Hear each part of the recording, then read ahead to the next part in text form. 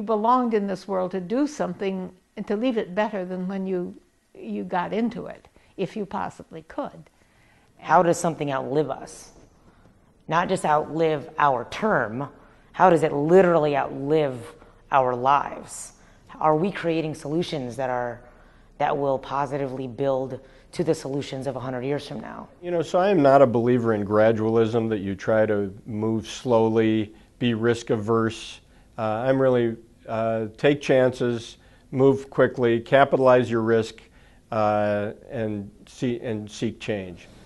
The physical being of someone changes hearts and minds of people, and that I think is one of the most powerful things that we have at our disposal, that students don't want other students to go through what they went through, and they're willing to share their stories and experiences. Those organizations are asking people to show up a lot to their events and to read our websites and read our material.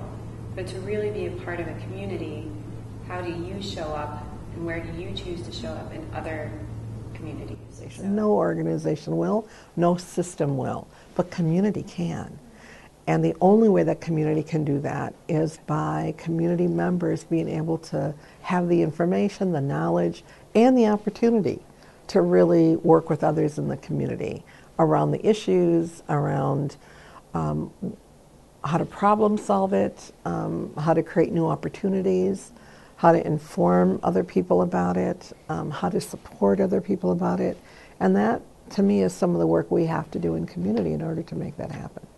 I think in this increasingly partisan, seemingly partisan world that we live in, I think that becomes ever more important to think about, where do we have some shared values and how do we get to those values? Really have somebody having a vision and having the ability to rally people around that vision so that you can be able to accomplish something.